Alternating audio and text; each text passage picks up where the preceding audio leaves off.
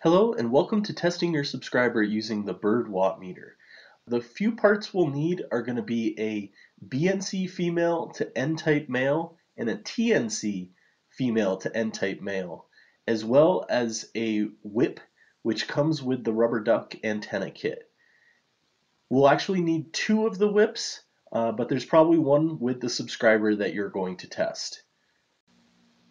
Something to keep in mind is that the connectors will be different if you're testing a RG8 antenna. Now go ahead and connect one of the connectors to each side of the bird watt meter. It really doesn't matter which is which, whatever is the most convenient for you.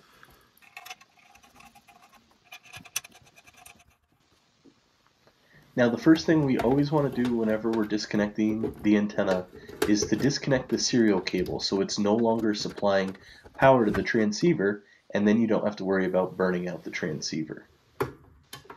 The next step I like to do is to disconnect the BNC from the bottom of the transceiver and connect it to one of the sides of the bird watt meter.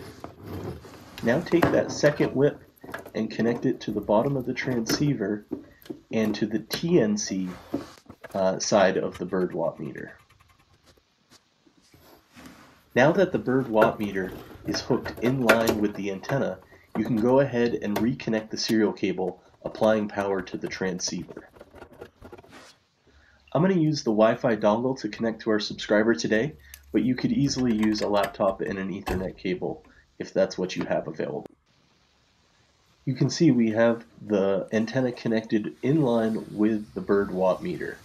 It's important to remember which side is which, as it can get a little bit confusing. We'll log into our subscriber, and under the Tools menu, if you scroll down, you'll see Start Antenna Test. Once you hit this button, Start Test, it'll key the transmitter for 5 seconds. This is testing how much power is coming out of the antenna.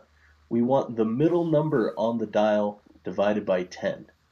Now we're going to point the arrow towards the transceiver, which will test the reverse power.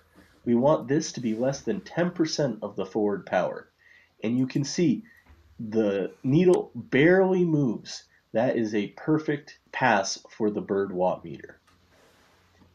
If when doing the reflected test you see the needle move a lot, more than 10% of the forward power, it can be one of three main issues. Either your cable is bad, your crimps are bad, or there's too much metal near the antenna and it's reflecting the signal. When looking at the gauge of the bird watt meter using the 5E element, we want to use the middle set of numbers divided by 10. So 20 equals 2 watts. Now that we've completed all the testing, we want to go ahead and disconnect the serial cable on the transceiver, so when we disconnect the antenna, we don't burn out anything. Now we'll disconnect the connectors and reconnect the antenna before finally reconnecting the serial cable. Thank you very much, everybody, and I hope you have a great day.